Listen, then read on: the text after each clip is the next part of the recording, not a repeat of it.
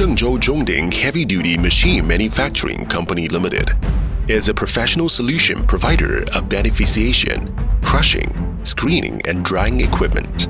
The following shows you an efficient powder production line, which is widely used in dry powder making of various metal and non-metal ores, and the particle size range is adjustable in 40 to 325 mesh.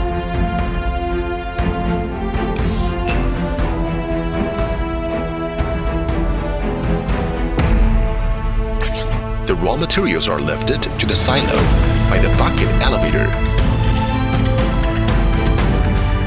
and then sent to the ball mill for grinding by screw conveying. When the ball mill is working, the torque is transmitted to the big gear and the pinion of the ball mill through the motor and reducer, so as to make the ball mill cylinder rotate.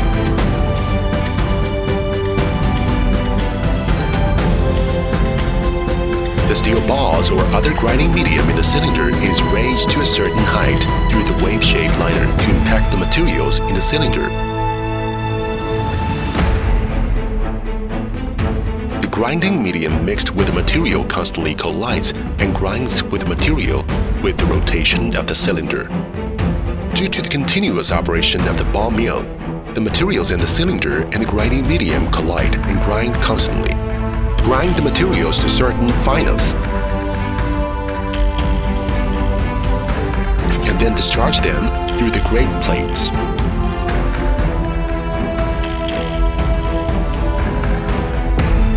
After grinding, the material is sent to the high-efficiency vortex powder separator to separate coarse and fine powder.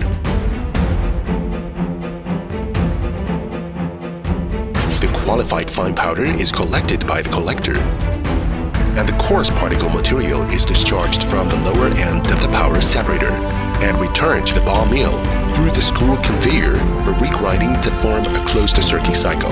The whole line is clean and environment-friendly, equipped with dust collector which can effectively control the dust generated in the production process to achieve a dust-free workshop.